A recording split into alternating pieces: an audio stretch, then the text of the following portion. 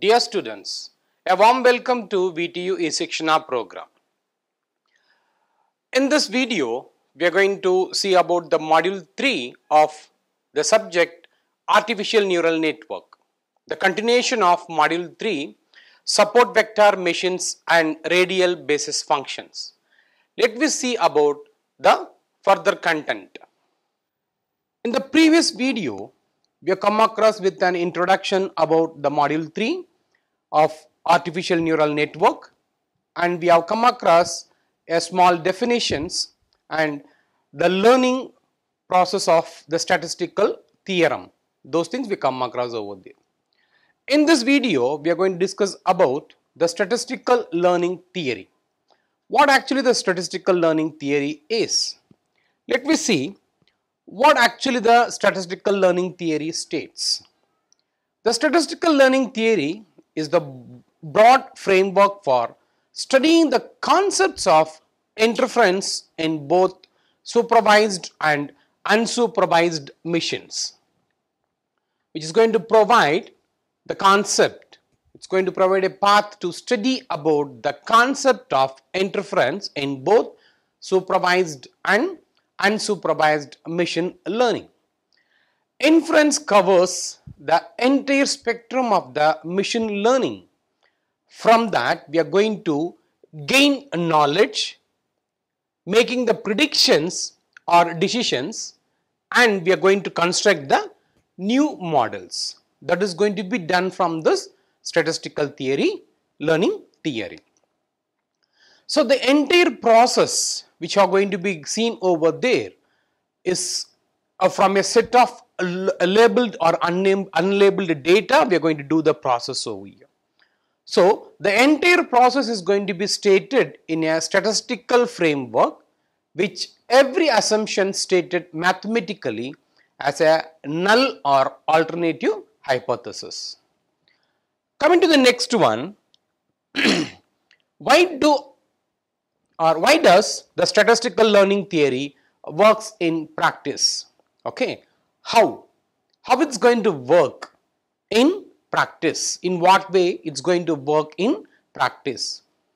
The practical goal of this approach, if you're going to see about that, it's to make the machine learning more precise. It's going to make the system to more precise. So reliably reproducible, that is the thing which is going to be happening over there. So such a way the practical approach is going to be found in the statistical learning theory. And as well, it's to create or improve a model algorithm. So we are going to have a modeling so that the modeling algorithm can be created from this. This is the primarily accomplished by providing a formal or a statistical definition of the concept like learning, generalization, overfitting and performance. So such a way we are going to make the statistical definitions of this abstract concepts like this learning, generalization, overfit and performance, and also then testing this hypothesis on parameter at a time. Okay, so we are going to do this analysis by doing the process of learning or overfitting or performance. As well, we are going to test this type of hypothesis one parameter at a time. Okay, so each and everything is going to be measured in terms of the particular parameter. So the testing is going to be done one after another. First learning, then it can go for generalization, then it can go for overfit and it can go for performance. Okay, so the testing of this hypothesis one parameter at a time is going to be done over there.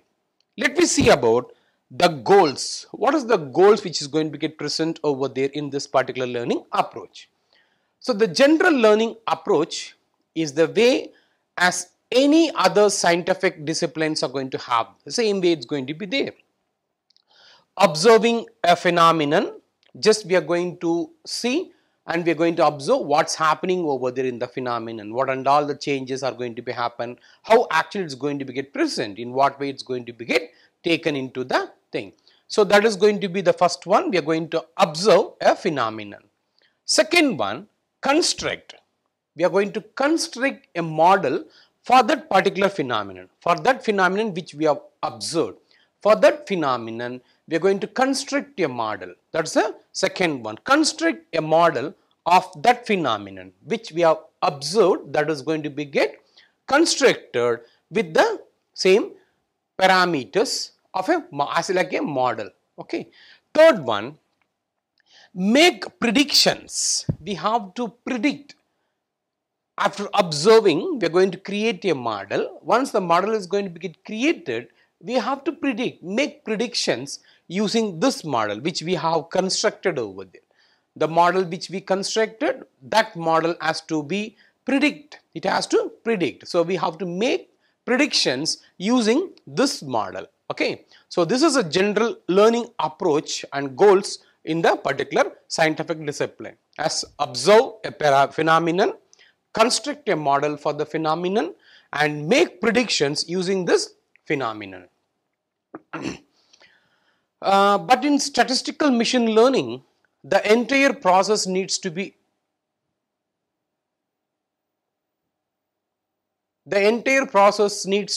automated to learn from it. So each set of the scientific method is assumed to be governed by a probabilistic model of this phenomenon. Okay. So the entire process need to be get automated to learn from it, so that the each step of the scientific approaches or the scientific methods which has been assumed to be governed by a probabilistic model of this phenomenon, or the data which is going to be get generate from this process, that is going to be also taken as a consideration. At this simplest level, this means assuming that if all past and future observations are going to be sampled randomly and independently through a continuous statistics hypothesis testing. As already I said over there, the hypothesis testing is going to be done one parameter at a time. So in such a way, the samples are going to be randomly and independently, it's going to be get observed through the continuous statistical hypothesis testing.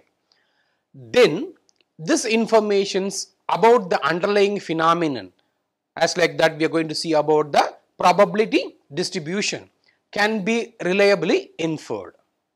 So just an important thing that this allows the machine to construct a learning algorithm such as k nearest neighbors with appropriate case that are the consistence of reproducible data.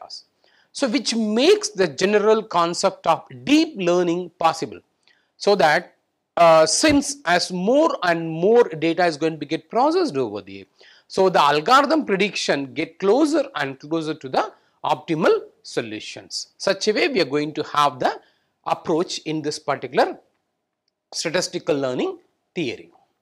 Let me see about the stochastic nature of this time, the time which we have been mentioned over there, the stochastic nature of the time.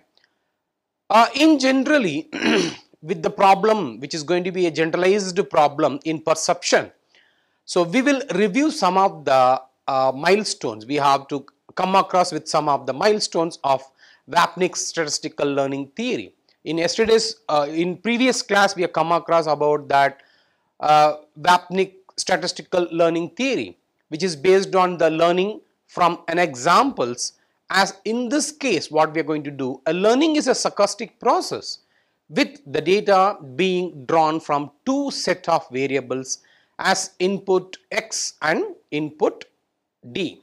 So one is going to be an input vector and the response or the output is going to be get considered over there.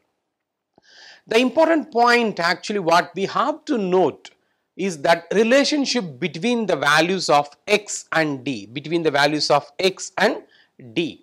These are the probabilistic values. An element from this x does not map uniquely to an element of D. It can't able to be mapped uniquely. Rather, it defines a probability distribution on the element D. So, alternatively, for this x of I or j or k drawn from x with a probability of p of x of I comma j comma k, the responder dk is going to be observed with the probabilistic data of this p of d by x, which is going to be called as a conditional probabilistic of d of k to the given x, and this is going to be called as the marginal probability. In the last previous video, we have come across about this marginal probability and the conditional probability. In other words, we can say that an unknown probability distribution p of x comma d defines on the product of x into d determines the probability of observing a training data points, which is going to be taken as p of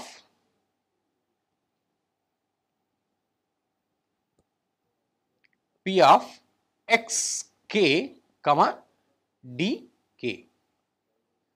So, which is going to be dealt as like that point which is going to be get present over the training data point. So, therefore, the training data set T is going to be taken into a consideration of T is equal to the training data, which is going to be considered T is equal to flower bracket of comma dk, where k is equal to 1 to q. So, that is going to be a deal over there. Is actually generated by sampling the space of x cross d at q times in accordance with the distribution of this p of probability of x comma d, which gives this formalization. So, the learning problem boils down to search for the appropriate estimated function, so that the function f, which is going to be tends from x to d, So, which can be used in a predictive way or predictive mode to generate a value of d in the response of an unseen input of x. So, we say that this unknown, because the source of randomness can be more than one and the randomness can be difficult, it not impossible to characterize. Actually, there are many noise in the measurements or noise in the inputs, or sometimes it may be governing the process might itself be a stochastic. So, the figure, if you are going to see about this figure, it shows it emphasizes the stochastic nature of generating the training data set. In order to successfully solve a regression or a classification task, a learning machine learns an approximation function x comma w, which is going to be also referred as a hypothesis. So, which is a function of both inputs x and the weight of w, as the notation emphasizes. Note that the discussion is going to be in general terms. Okay, the approximation function f being referred to may be realized by a neural network or a physiologic system or a support vector mission. So, move on to the next one, a risk functionality, imperial risk minimization. This is going to be risk functional. So, which is going to be called as imperial risk minimization.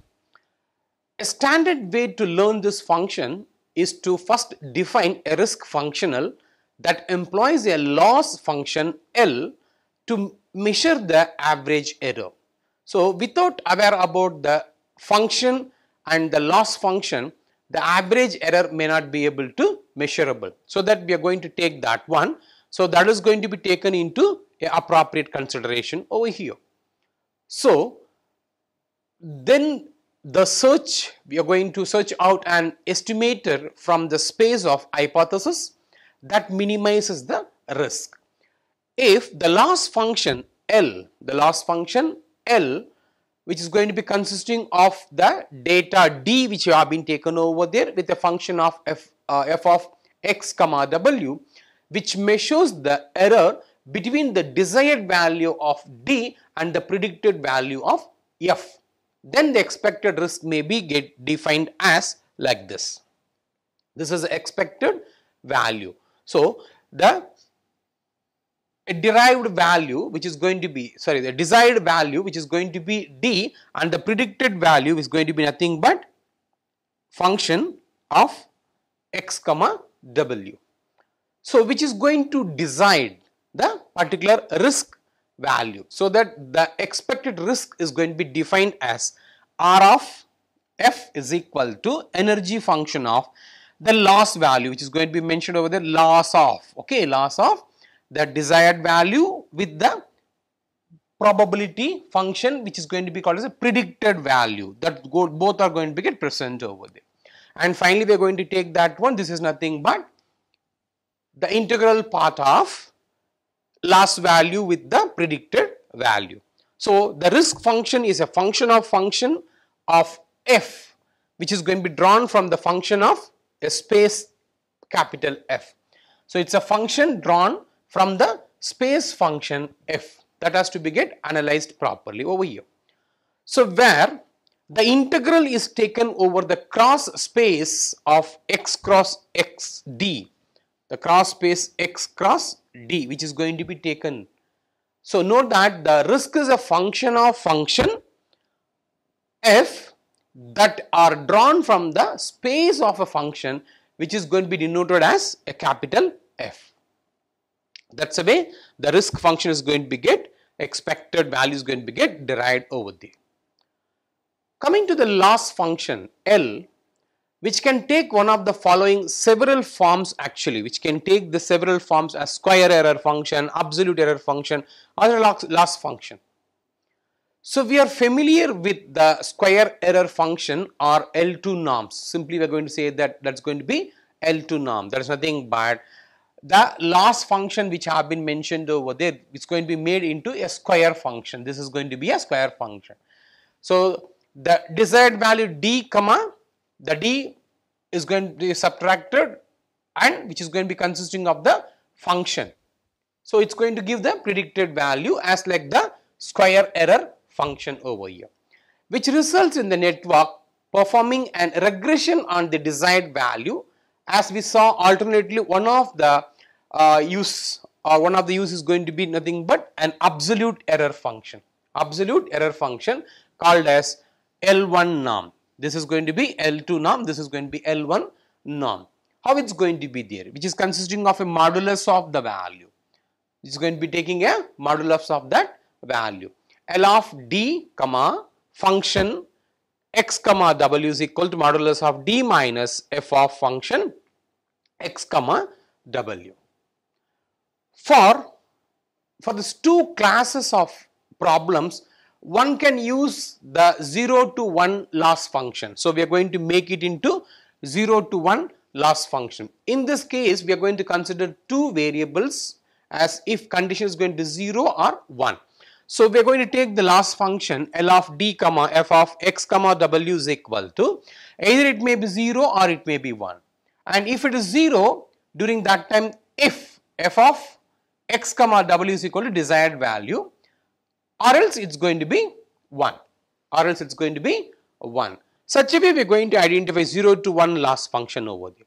So, these are the different forms of loss function as square error function, absolute error function and 0 to 1 loss function. Let me see about the optimal function which is going to be defined from this particular derivations. We denote as f naught, the optical function is nothing but optimal function is going to be taken as f naught. So, simply we are going to make this is going to be an optimal function f naught. So, it is going to be an optimal function which is going to minimize the expected risk, which is going to be defined as R of f.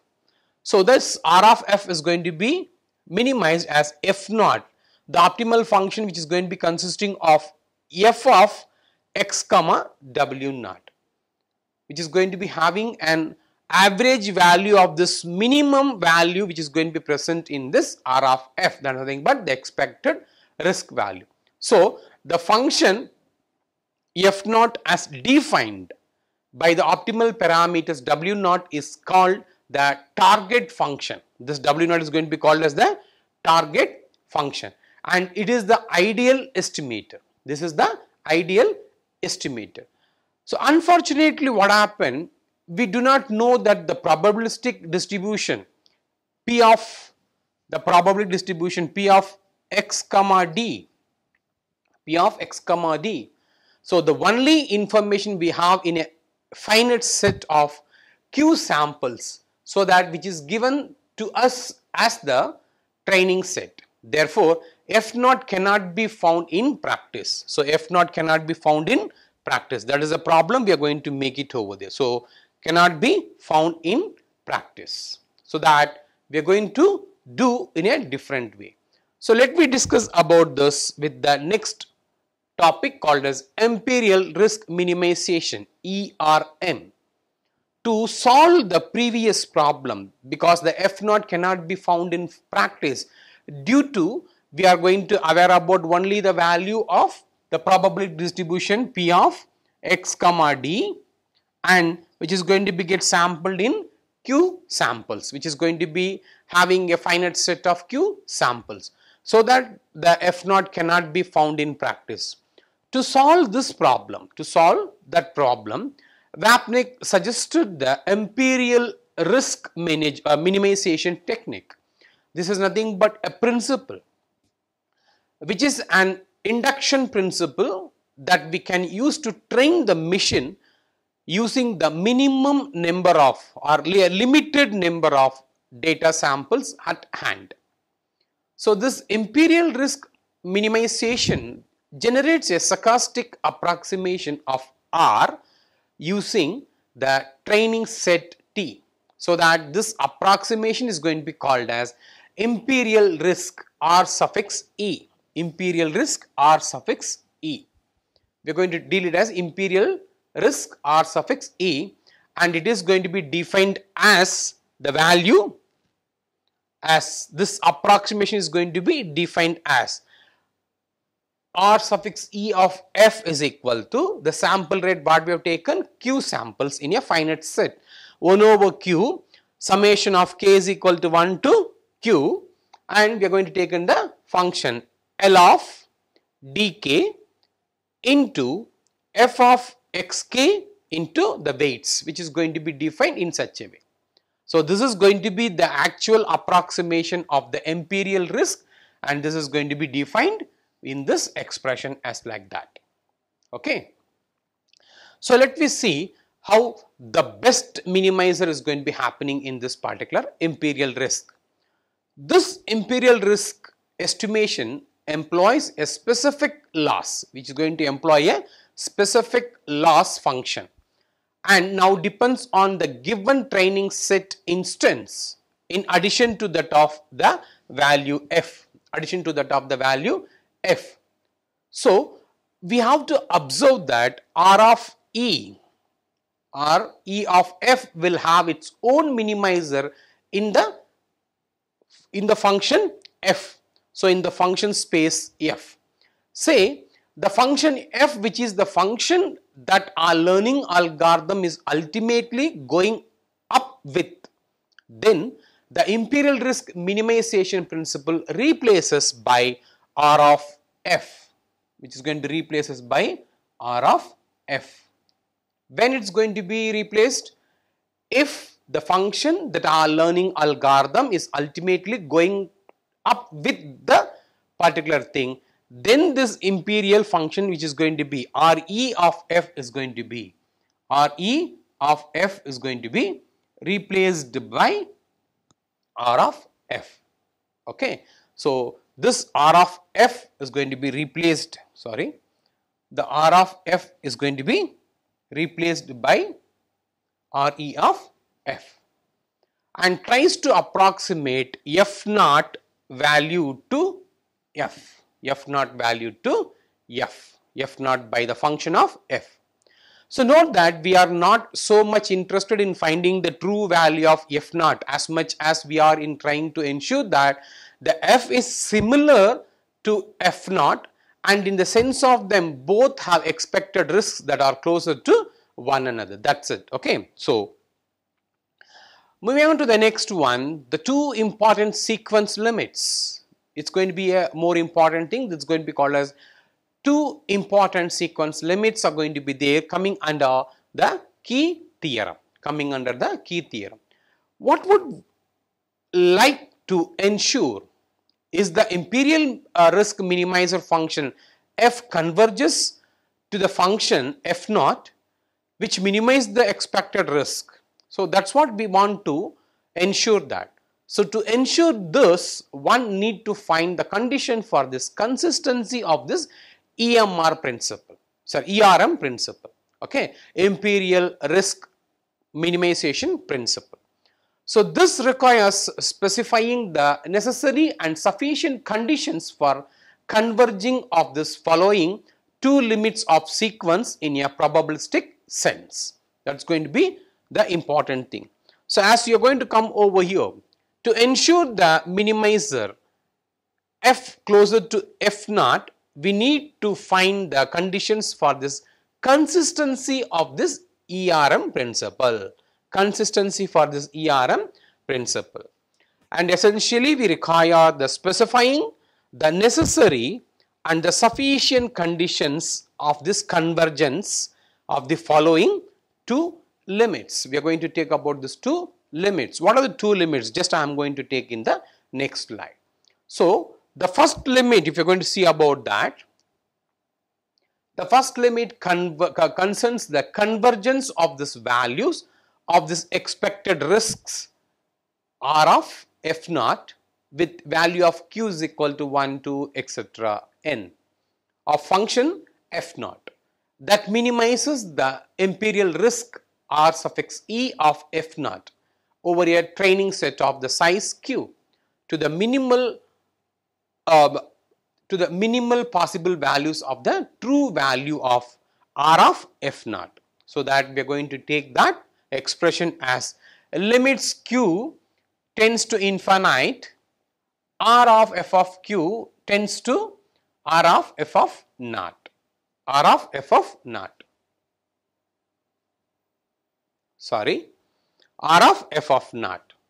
So, this is another way of saying that solutions found using ERM converge to the best possible solution. So, we are going to say that the solutions found using this ERM convergence to the best possible solution. This is going to be the first limit which is going to be specified over here. Move on to the next one, the second limit. The second limit concerns the convergence of the value of this imperial risk or E of f naught, the same thing as q is equal to maybe 1, 2, etc. up to n value, once again to the minimal possible value of the true value or the true risk R of f naught. So, here the same function which is going to be rely over here as limits which is going to be tends to q to the limits which can tends to q to infinite, the function which is going to be replaced with or which tends to R of f naught. So, this amount of stating that the imperial risk converges to the value of the smallest risk. So, this property of asymptotic consistency or a uniform convergence put forward by Wapnick and as presented, okay, as is presented. So, which states that the ERM principle is going to be consistent if and only if the imperial risk converges to the true risk in a probabilistic sense as stated in the theorem, okay. So, that is going to be the second limit. Let me move on to the actual key theorem, that is nothing but Wapnick key theorem. Let me discuss about this. L of d comma f of x comma w be a set of functions with their bounded loss for the probability measure, which is going to be taken, the probability measure is nothing but p of x comma d, So actually what happened, this is going to be dealt as like this. A is going to be greater than or less than or equal to that of the integral part of L of d comma f of x comma w into dp of x comma d, where it's going to be lesser than or equal to b, and a and b, it's going to be lies between a and b. Then for the ERM principle, the imperial risk minimization principle, to be consistent, it is necessary and sufficient that the imperial risk is going to converge uniformly to the expected risk over the set of the data which is going to be taken into L of d comma f of x comma w, such that which is going to minimize as a limits q tends to infinite, the probability of this particular value is going to be taken into consideration as 0. Recall that the supremum of a non-empty set in the smallest element, that is greater than or equal to that of all other elements in a set. So this is going to be called as an uniform one-side convergence in probability. It's going to be called as uniform one-sided convergency in probability.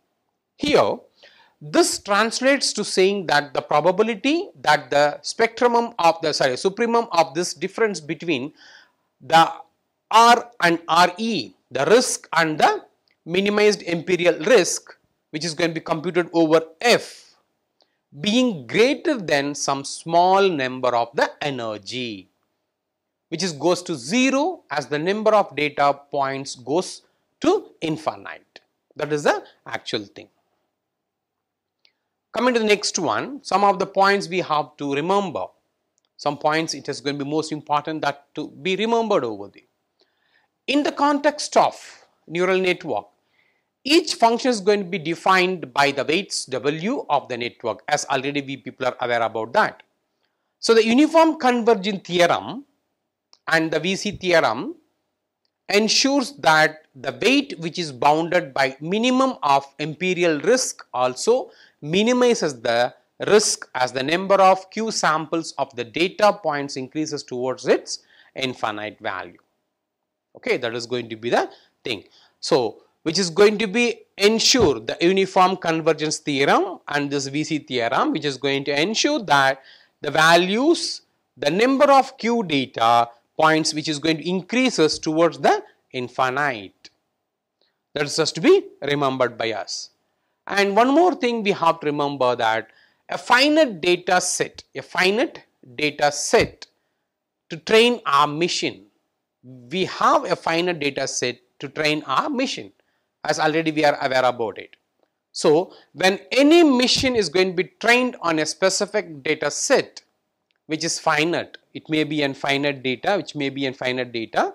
So the function it generates is a biased approximate. It's going to be a biased approximate which may minimize the imperial risk or approximation error, which may minimize the imperial risk or which may minimize the approximation error, but not necessarily the expected risk or the generalized error. Okay, it may not be get relied upon the expected risk or generalization error. We must understand about this one. Okay, so when any machine is going to be trained on a specific data set, then the function it generates is a biased approximate which will be useful for us to minimize the imperial risk or the approximation errors, but not necessarily the expected risk on the generalized error. Okay, now so which will not be get taken into consideration.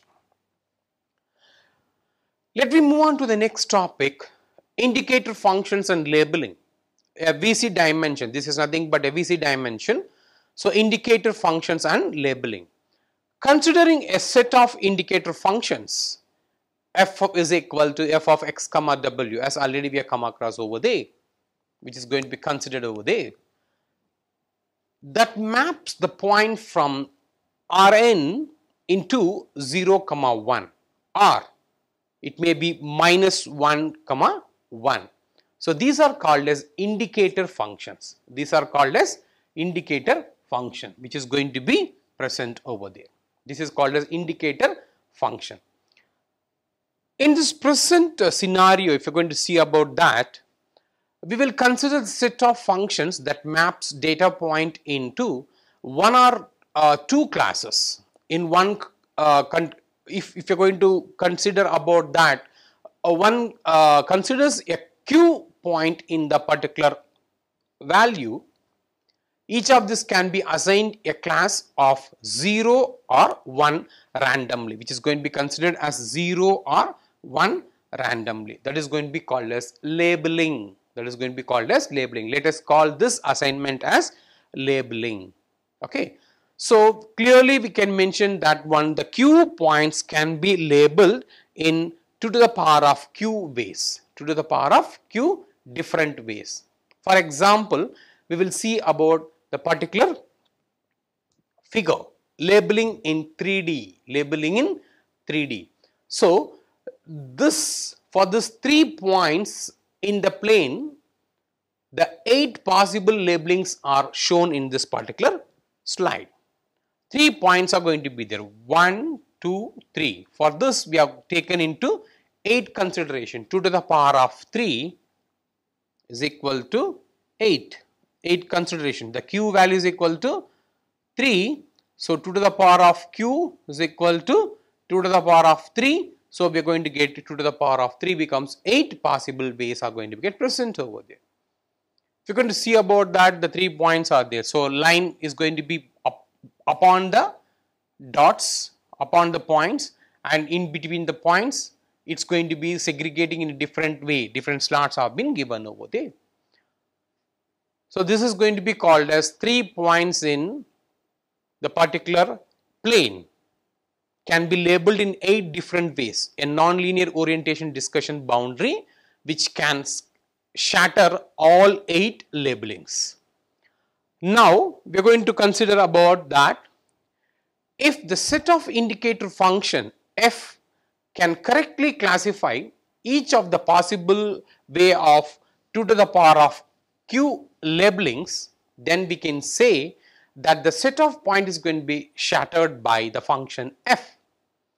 So the VC dimensions of this set of functions essentially qualifies or quantifies the intrinsic capacity of that particular set measured in terms of the largest number of data points that can be shattered by the set in questions. So based on that particular points, based on that particular notation, we have the following definition that the VC dimension H, the VC dimension H for a set of function f is defined as the large number, the large set of points, the large set of points that can be shattered by the function f in this particular set question. So recall that the threshold logic neuron TLN, the threshold logic neuron TLN implements a linear oriented decision boundary within the particular mapping points on one side of the boundary to 0 or -1, and thus on the other side it can be 0 or +1. For this 8 possible labeling what we have seen in this particular diagram, the the threshold logic neuron can correctly separate or classify all 8 configurations as shown in this figure. This is achieved by carefully placing the hyperplane to have the correction orientation. That is in a way that all points to be classified as +1 lies on the positive side of the hyperplane, which indicated by the small arrow. We can see this small arrows which is going to indicate that it's going to be towards the positive side. The small arrows have been shown over there.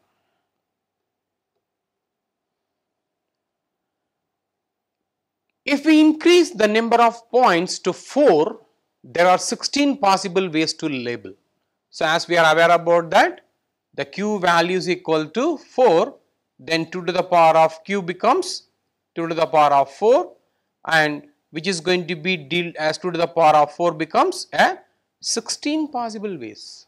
16 possible ways to label the particular points.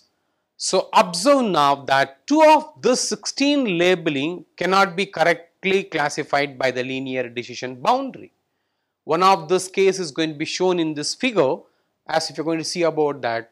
Since the largest set of points in the particular point can be shattered in 3, so we say that the VC dimension of this set of the oriented straight lines is going to be 3. So the VC dimension H is equal to 3, thus provides us with a measure of the intrinsic capacity of this linear decision function in the space of R square under consideration. So we are going to take about this particular points over here. Understand? So this is the way it's going to be there.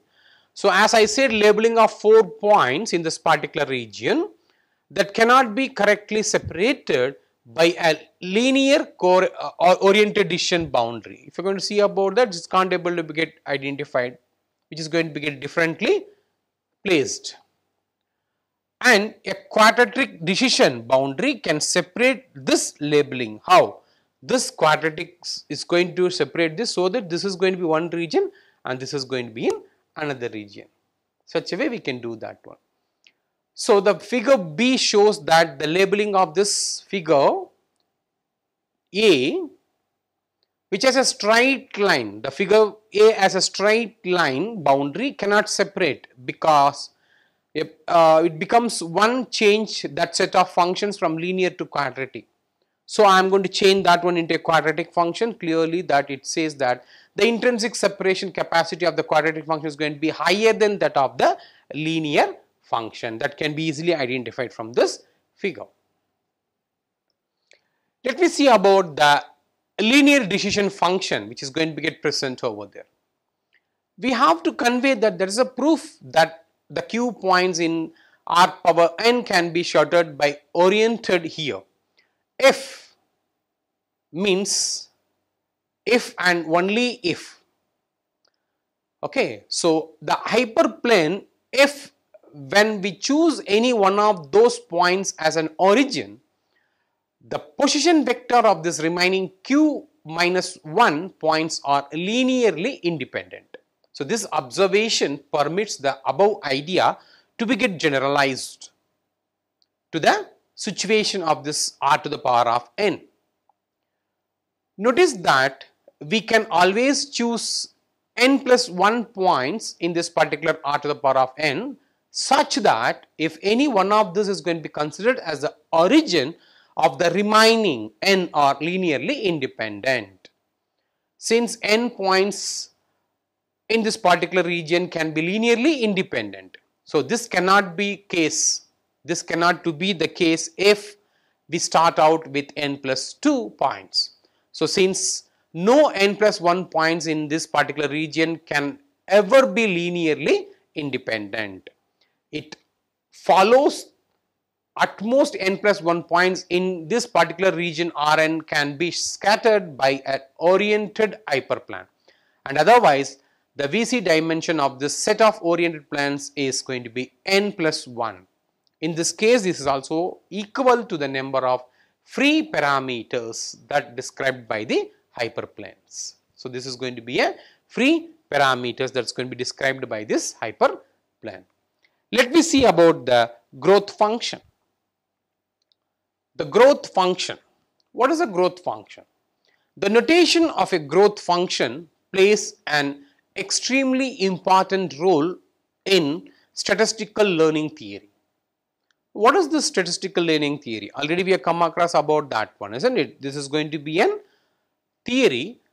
In this, an extremely important role which is going to be played by this growth function in this statistical learning theory. Let me consider a point, let me consider a sample q points in this particular region and a set of 0 to 1 indicator functions f. We are going to take a set of indicator functions which is going to be scattered by the function f. Let we denote the number of different labeling on this q point that can be scattered by this region f as n suffix xq. Obviously n suffix xq is going to be equal to or equal to or lesser than 2 to the power of q. Since q point can be labeled in at most 2 to the power of q different ways, then the growth function is going to be defined as g of q is equal to natural logarithm of this function. This is going to be the function which is going to be present over there, where the supremes is taken over all possible samples of the size q. We can clearly say that g of q must satisfy the following bound. That is going to be q of g of q is going to be equal to or less than logarithm 2. That is going to be the situation which is going to be deals over here. As we are going to aware about that growth function which is going to be dealt over there, g of q is going to be lesser than or equal to q log natural logarithm of 2.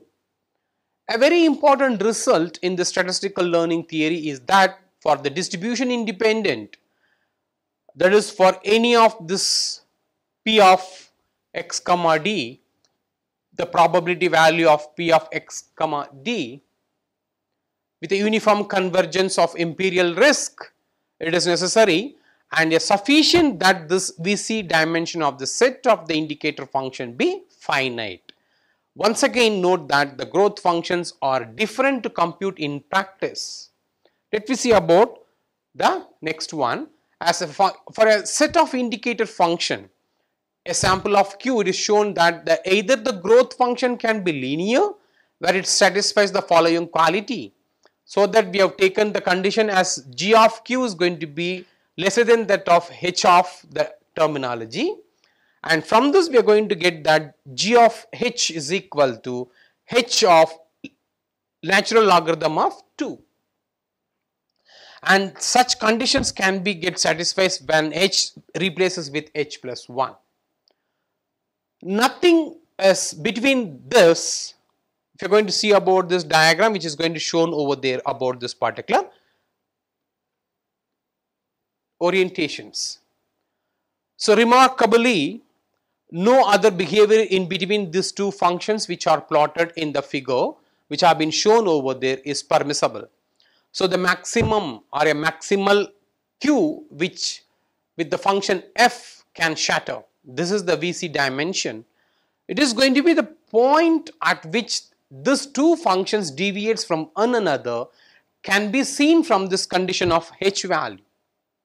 So the growth function for our example f of sine, if you are going to take about that, f is equal to sine of, we are going to take the sine value. So sine of w into x, that is going to be dealt over there. It is a linear and therefore the VC dimension is going to be infinite.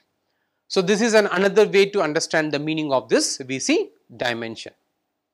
Let me continue the further topics in other video. Thank you.